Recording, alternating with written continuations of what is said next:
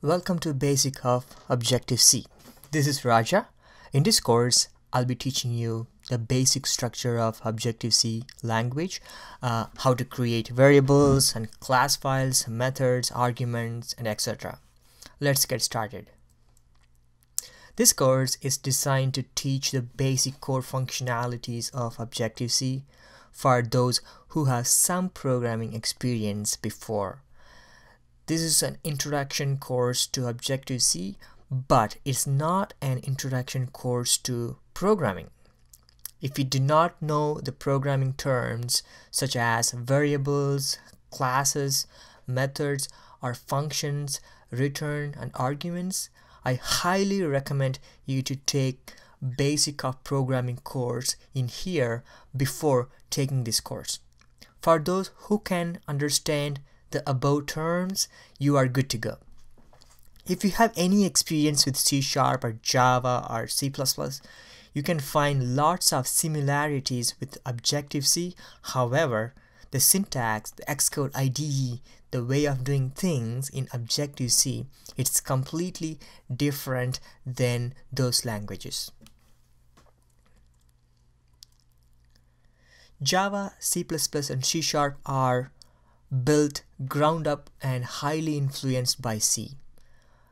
On the other hand, Objective-C, it is a C language and later on just added object-oriented concept to it, such as objects, classes, protocols, properties, and much more.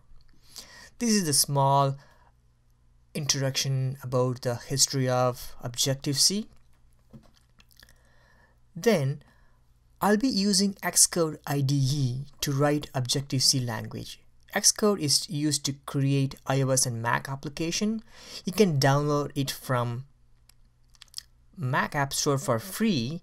So I'm going to show you next how to go and download Xcode. I'm going to minimize this and I'm going to launch App Store. Okay, so in here in the mid of that page on the right hand side, you have an app development icon. Just click on that. You can see the first icon on the top left is Xcode. So in this case, I downloaded and installed it to my computer. But if you see download button there, you just go ahead and click on that button. So it's free. It's quite a big file.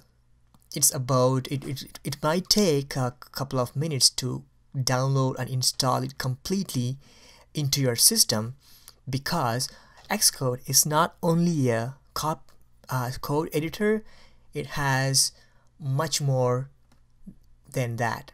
Like it has a simulator, an instrument that is to track the performance of the app, and much more.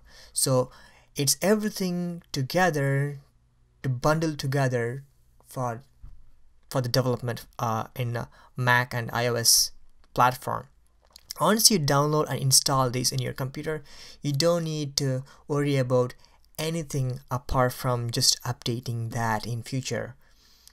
Okay, so now we successfully installed Xcode.